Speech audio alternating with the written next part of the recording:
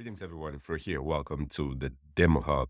In today's video, we're going to go through a demonstration showcasing how to take advantage of building your own LLM large language model chatbot right on your data in Snowflake, leveraging the power of Streamlit and obviously the OpenAI API.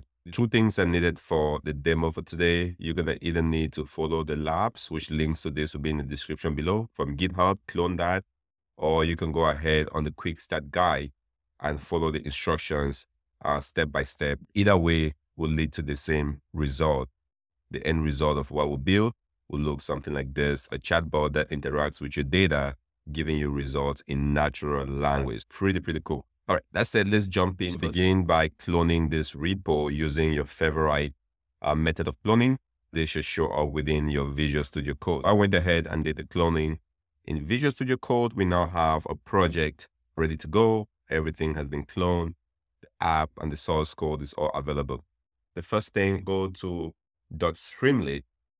There is an example.toml file. Make the changes to this file to point to your specific environment. In this case, the OpenAI key needed, your Snowflake ID, as well as the user and the roles that are needed. Now, once you have that set up, next take a look at some of the source code. There is a SQL file as well as about 4 or so Python files. Now, the SQL file, we're going to log into the Snowflake environment to run this SQL file to provision the table and the schemas and a few other objects we need for this demonstration to run.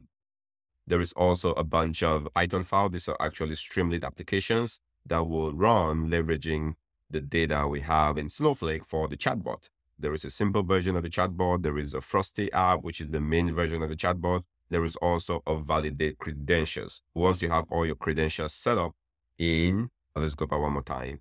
In the secrets, you can validate that you actually have connectivity to both Snowflake as well as to the OpenAI. Now, before we jump in and start running code to validate our credentials, we're going to want to make sure we have the right environment set up. There are some requirements that are needed. Snowflake, Snowpark, Python, Streamlit is needed, OpenAI is needed. So to run this, we're going to have to run those dependencies. Right now, my environment is base, but typically you want to use Conda to create a Conda environment or Pip to create a Pip environment and leverage that. The good news is there is some commands we can use. You can type them yourself, or you can simply copy, go back over the quick start guide, go to prepare your environment. On the quick start guide, it gives you the exact commands you need based on your environment. In this case, we can do a conda create a new environment as such. Simply copy that and run if you haven't. Depending on the type of hardware you have, you might have to run different versions of those commands. I did that already. We're going to go ahead and activate the environment with conda activate Snowpark LLM chatbot. The environment has been activated. Obviously, you can verify that by seeing the right environment here. We're now set to go. Again, links to all of this is in the description. You can see the exact commands to run. Now, to validate the credentials within secrets.toml file, go ahead and run Streamlit. So obviously we'll run a Streamlit app now. We're going to do Streamlit run and go into the source and validate credentials.py. Takes a few seconds. The app opens up and now we have the app running, showing us there is a result. Here it is, all good. Now, the next thing to do once we have the app running is to take advantage of actually setting up Frosty. To do that, let's go ahead and execute this code. You can leverage the Snowflake extension from Visual Studio Code to run this. Alternatively, you can copy this code over into a worksheet and have that code executed within the worksheet. Create a new worksheet, call this Frosty setup. That will be the worksheet we need. Here, here's that code. Just for the sake of understanding what's happening here, we can see there is a create database. If that exists, go over to the left side. I don't have a database here called Frosty sample. Okay, now create a schema and then a view. And this view is coming from this CyberSyn Financial Economic Essentials. So some really good stuff here. Go ahead and check through the code just to verify. Once you're done, run this. All right, it does complain that this database doesn't exist. And the question is, where do we get this database from? This is the beauty of the marketplace. Go over to the marketplace. There is a provider here called CyberSyn. Search by provider name or simply type for CyberSyn. CyberSyn. We find CyberSyn in here. They have different marketplace data sets. So the one we're looking for is called CyberSyn Financial Economic Essentials. Take a look for that. It's right there in front of us. CyberSyn Financial Economic Essentials. Go ahead and get this. In one click, this data has shown up within our environment to use. Query this data just to be sure. Takes a few seconds here. We do have this CyberSyn Financial Economic data now showing up within a database, and there is a schema there for CyberSyn, a bunch of views, and very good. Switch back over. Let's refresh this one more time. The database now shows, and the name matches what we expect. CyberSyn Financial Economic Essentials. And that's good. Go ahead and run this. Excellent. This setup is all done. The scripts run. So just copy the scripts as such. If you don't have this from the marketplace, go ahead and grab that from the marketplace. The results do show here as we expect. The setup is good. We've done the Frosty setup on the Snowflake side. That's all we need. Now we're ready to go back into the app to continue the work. Setup is done. We've validated our credentials. Now go ahead and run a simple chatbot. It's actually beautiful to run the simple chatbot before we go into the more advanced chatbot. Do a Streamlit run. Start with the simple chatbot. It takes a few seconds for this to pop up. Voila, this is popping up here. We now have a chatbot, Frosty, coming up. How can I help you? Morning. Just freestyle any interactions you can imagine. Something just very simple, nothing to write home about.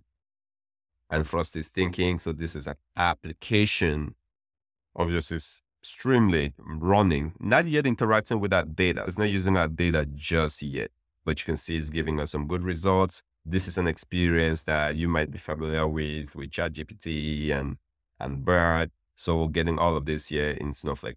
All right. So this is good. We can keep going. I think the goal here is not to show us how to do prompting. The goal is to show us how to set up this app to work with your own data. So now I'm going to go back, clear this, and the app we actually want to run. And I'll encourage you to go through and take a look at the code. It's very, how many lines of code is this? Very simple by using the GPT 3.5 Turbo, or you can use a different version if you want. And then using the roles, I'll encourage you to take a look at the code, but the simplicity of it is something to really call out. Let's do a Streamlit Frosty app.py. The app is running, it's booting up. Because this was the full Frosty app, it's telling us, well, it's able to look at this database we just brought in. So the setup we did was to provision data in the marketplace in your own Snowflake instance that you want to use and ask and answer questions against. In natural language, there's a good example. You can copy this. And can you show me the total deposits for all financial entities in the year 2020? All right. So this is not just some generic data to ChatGPT. This is looking at your own data to give you answers. Frosty starts off by first provisioning the SQL statement, writing the SQL statement for us that it needs. Powerful. Then it jumps into actually execute. Oh, this is amazing. Now it jumps into actually giving us the result. So this is the SQL statement. It validates that. It executes the result against your Snowflake instance, and voila, it comes up with results for us. If you go over to Snowflake history, you will see the commands being executed. This is cool. This is cool. Let's go back and take even some more statements here. This is going to show us the query statements.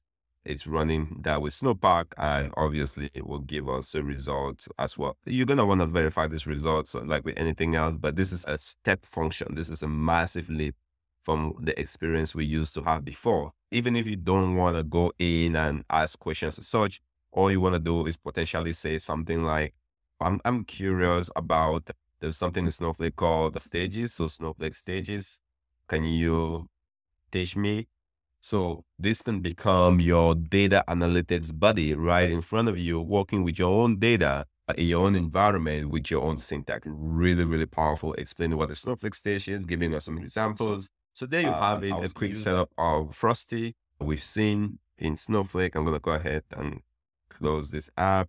To get this all set up, you're going to want to come over to the repo, clone the repo down, go over, get the cyber scene from the marketplace, grab the dataset, get that into your instance. Once you've cloned it over, there will be 5 scripts. There is one SQL statement. There is a bunch of Python files. Use the SQL statement to provision the requirements on the Snowflake side, and then nothing to change on the Python Streamlit applications. Coming over, duplicate the example.toml, get a secrets.toml, and update that to your own credentials. Very straightforward to do. Grab the OpenAI key, put that in there. Once you have that, that points to your own Snowflake instance. Now you're ready to rock and roll with the Frosty app by simply executing that app. The net result will be an app that runs like this. Very powerful. Now, there you go. Hopefully this was helpful with this demo tutorial, setting up Frosty on Snowflake, leveraging GPT 3.5 from OpenAI on your own data to supercharge your analytics. As always, if you found this valuable, share it with somebody who is going to get value out of it. If you have a question, you have a comment, topic we should demo, we should unpack, leave that in the comment section below. Links to all of this repo, the guide is very straightforward to follow, will all be in the comment section below. As always, thanks for watching and sticking to the end. You have been very awesome. I have been through here with DemoHub, and I will see you in the next demo.